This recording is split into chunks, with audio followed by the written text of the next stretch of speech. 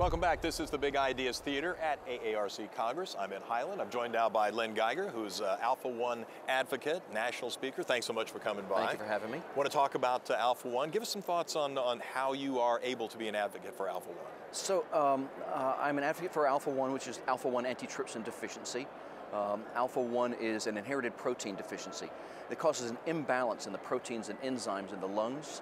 And eventually it's that lack of that deficiency of the alpha-1 protein that allows an excess of a very powerful enzyme called neutrophil elastase to start doing what it's not supposed to do. It's supposed to be cleaning the lungs. And instead, if you don't have enough alpha-1 protein, it starts destroying lung tissue.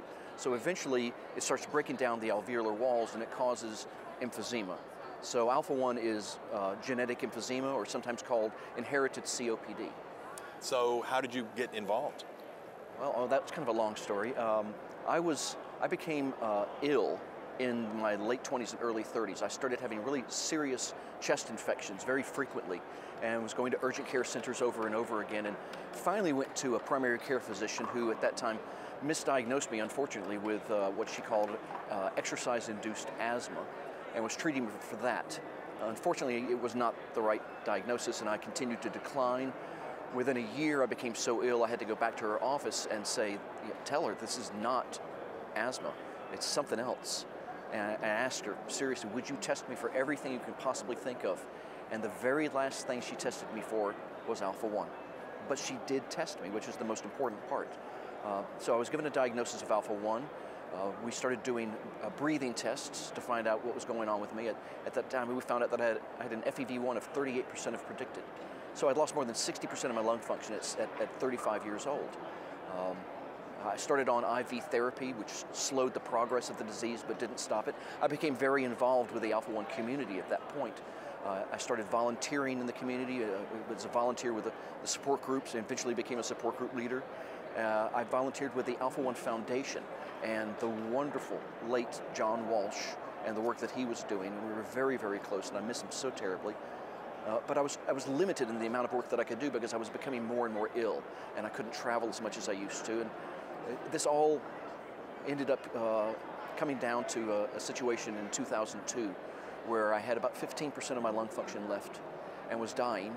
And luckily, I got a telephone call from the University of Virginia to come in and get my lung transplant. So I had a bilateral lung transplant in 2002, and it was very, very successful. And what that enabled me to do was start traveling again and start doing more serious volunteer work. And eventually it led to the opportunity for me to do this professionally on a full-time basis, travel the country and educate groups of physicians and respiratory therapists and nurse practitioners on the importance of testing for Alpha-1, to raise their awareness level of Alpha-1, to increase their detection of Alpha-1, and then urge very aggressive treatment in the appropriate patient. Because until there's a cure, that's the best thing we've got. From your experience, is Alpha-1 routinely included in the testing, or does it usually take some prodding and time, which is valuable when it comes to diagnosis? It unfortunately is very far back in the normal process of testing for lung disease. It should be at the very front, and instead it's the very last, or much worse than that. Is it that prevalent? We believe that there are somewhere between 100 and 300,000 people who are affected by Alpha-1 right now in the US. Yet we've diagnosed less than 10% of them, which we think is primarily a lack of awareness of this and why you should be, who you should test. What is this targeted population that we should be looking at and screening these people? And actually some guidelines came out starting in 2003, and they're still not really being followed. And we have a lot of people who just don't test for Alpha-1 for whatever reason it is that they have in their mind. So the ones who do test the most find the most patients. Interesting.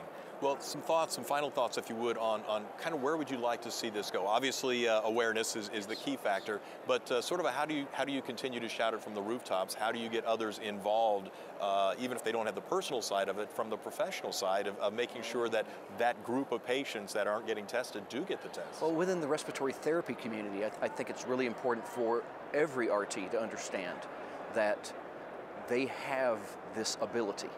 that they have the ability to have a profoundly positive impact on this population of undiagnosed Alpha-1 patients.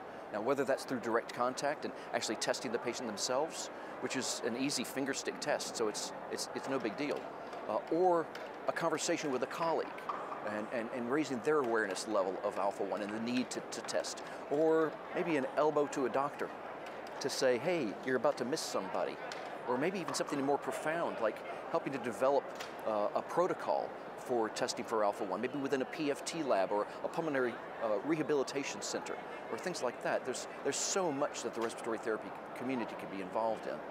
Well, hopefully they will continue to, or at least begin to get a little more involved. Perhaps there's a web page, something you could plug that would help? I would go to alpha1.org.